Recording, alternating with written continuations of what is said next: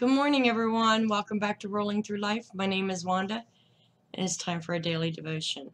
Today is January 22nd, 2019, and the read for today is 1 John 3, and the title is Channels of Love. Blessed is the people that know the joyful sound. They shall walk, O Lord, in the light of thy countenance. Psalms 89:15. Jaden lay on the cool grass and pondered the verse above. What does it take to bring joy into Christian living? That evening, Jaden strolled across the pasture and approached Grandpa with his question. Grandpa began, "Have you ever wondered why the Sea of Galilee and the Dead Sea are so different, even though both are fed by the Jordan River?" He explained that the Sea of Galilee is a freshwater lake with a prosperous fishing industry with trees, shrubs, and flowers growing on the banks. But the Dead Sea is the saltiest body of water in the world. It has no fish, and its banks are bare. The two are different because the Sea of Galilee takes in water and then passes it on through the Jordan River and other streams, which keeps its water fresh. In contrast, the Dead Sea takes in the fresh Jordan water, but does not pass it on.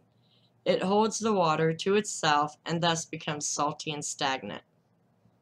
As Christians, we must be like the Sea of Galilee, letting the Father's love flow into our hearts, absorbing it, and then passing it on through various channels. Showing true love does not come naturally. Love is of God. 1 John 4:7. So we must receive it from God. If we do not keep love flowing freely through our outgoing channels, we will eventually become stagnant and lifeless. The quickest way to stop our overflow is to selfishly focus on our own interests.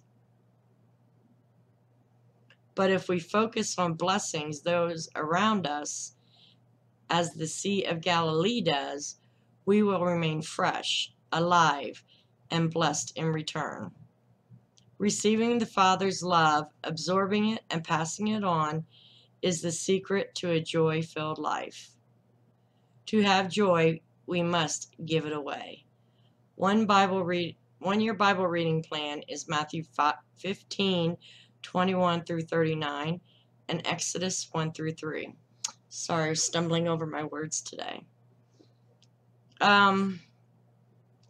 Wow, that last sentence is about as close as you can get to the question, what is the meaning of life? Receiving the Father's love, absorbing it, and passing it on is the secret to a joy-filled life. Wow. Yeah, we have to, when we read the Bible, we get joy. When we're at church and around like-minded people, we have joy. But we can't just stick with our group that gives us joy.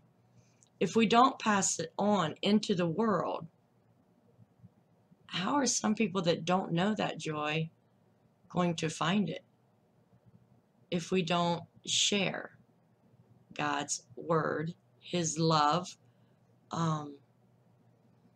We have to share.